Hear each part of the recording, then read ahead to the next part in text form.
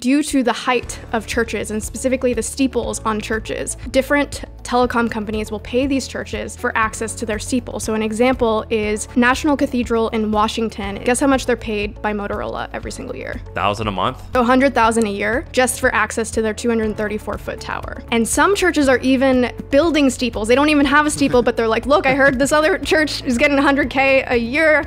We want that.